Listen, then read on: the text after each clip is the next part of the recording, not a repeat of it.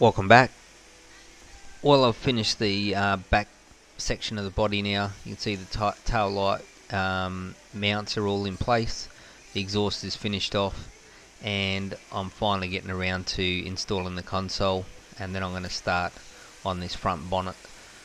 So just with the console, I just knocked up a bit of a top plate. So this is a bit of brushed stainless steel. The white there's just a bit of a plastic sheeting to protect the finish, and you can see there I'm just going to make it sit on top. I'm going to have a ring around the edges just with some countersunk bolts, or not countersunk, probably socket head bolts. You can see the tacho fits in there, got a little hole for the steering, and after this you can see here I've cut a little slot for the choke. So that's pretty much done. I'm just going to put that to one side until the final install. So with the console done, here's a close-up of the tail lights. Turned out really good. I think it's going to look awesome, and you can see on the bodywork here it's completely done with the gear selector sort of console there as well. You can see underneath it was a massive work. I wouldn't want to do this again, but come up good. Next or final stage will just be a bit of body filler and spray painting, which will be easy compared to what I've had to do so far. So here's the front bonnet. I'm going to lengthen that by 150mm, so it's just a bit of a coincidence that the rear is 150mm wider on each side, and as is the bonnet. I do want it to look like the original Mower design, so I'm going to just do the front section of this bonnet first, and then the stock setup had like a plastic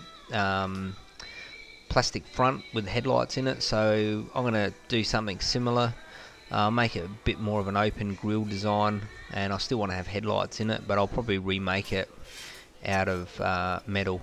So here's a couple of like fins, I suppose you'd call them, that I'm going to use on the top of the bonnet. So as I make it longer, I want to install these twin sort of fins, and then in between those there'll be a big gap, and then I'll put some mesh so I can get some really good airflow. So you know, with a motorbike engine, especially in this sort of setup, you want to make sure there's good flow, so I'll probably put a fan up front as well.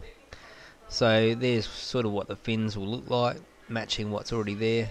Like the rear body, just cut it down the sides, and I made the cut towards the front, and then I inserted a new bit of sheet metal, and as I said, it's 150mm longer, so it's a fair bit of messing about, but nothing like the rear end. I'll just slowly work my way through this. As I say, this is just a quick video just to see, so you can see where things are at. Once I get this bit done, I'm then going to get onto that front headlight section, which I still need to think about a bit more. It's going to be a massive work, but I do want it to be right, because it's going to be what probably makes or breaks the bodywork design. So there we have it. I'll just show you what it looks like sitting on the engine, so you get a bit of a look at how it's going to finish up. I actually had to remove the gear lever from the motorbike engine because it was fouling on that bonnet, so I'll just widen it a bit more to make it sit out a bit further.